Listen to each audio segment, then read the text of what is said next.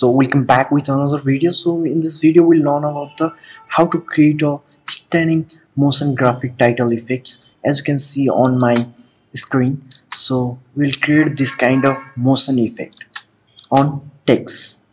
So let me delete the first most animated timeline, and let's bring it text and hit Ctrl or Command T on keyboard and type motion. I'll type it motion and the centerize as well, and I'm using font is Nexa bold. It's a regular, so this is the size. I'll bring it more bigger. And so let's go to the effect panel and search for a toggle displays.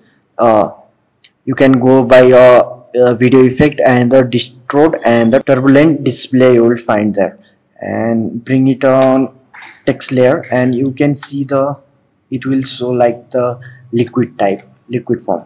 And go to effect and hide the others things as well, and go to first and put it a amount of 1500 and add one keyframe.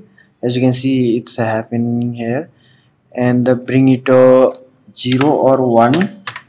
You can put a 0, you can 1 also, and I'll put it here this kind of. And the complexity, make a complexity as well 7, around 6 maybe, and create a keyframe and bring it a little bit, and after the end keyframe hit 0% and it will create a keyframe.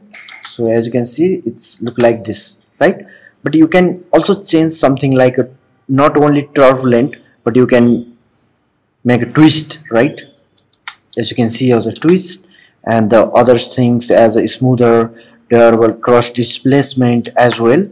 So you can play with that displacement. I'll put a turbulence only, and let's see what is happening here. And one more thing, I'll add here one more keyframe as well, like a vector animation motion. So I'll play with a scale, so 100%, and I'll go this to little bit of minus point of this kind of 50 or 60%, and select this and make ease in. Select all keyframe and make it ease in as well, and let's see how it's look like our animation. So there we go. Let me let's bring it a keyframe over here and little bit here. Let's see. Now this is our final motion title. I hope you like this video, and I hope you learned something new from this video. If this video helped you, to please subscribe my channel and share with your friends. Thank you so much for watching this video. See you on the next video.